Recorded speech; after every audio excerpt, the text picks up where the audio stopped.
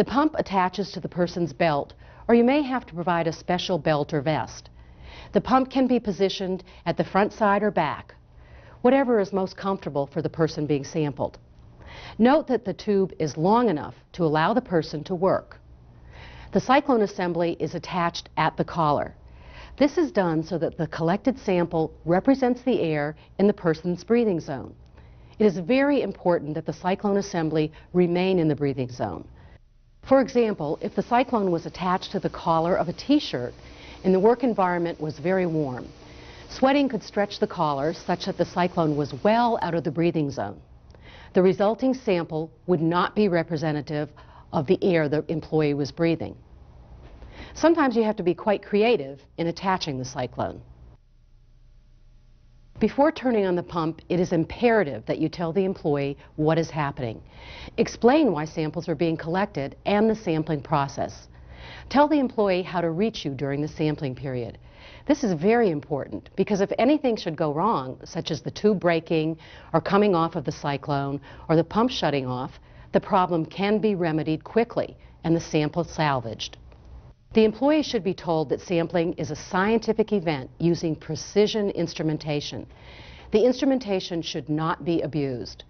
The employee should also be instructed to not inadvertently bias a sample. It should not be placed, for example, on a dusty floor. The cyclone must not be turned upside down. This will result in dust separated by the cyclone being dumped onto the filter. Very minute amounts of dust entering the filter can result in an overexposure as measured by the laboratory.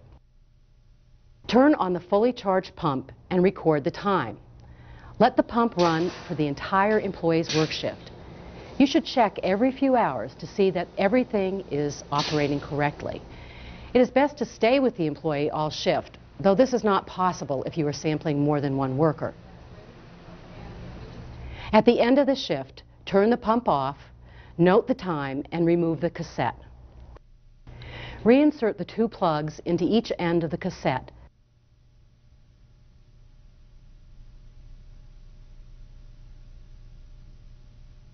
Put in the plastic bags provided and prepare for shipment to the laboratory. Then remove the pump and sampling train from the worker. A control filter should be submitted to the laboratory along with the filters used to collect particulate material. These filters are used to determine the amount of outgassed material deposited on the filter from the plastic cassette holder itself. One control filter should be submitted for each day of sampling, and that filter should be from the same lot as those filters used to collect material.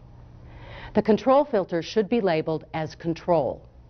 The control filter should be exposed to the same time, temperature, and handling conditions as the ones that are used for sampling.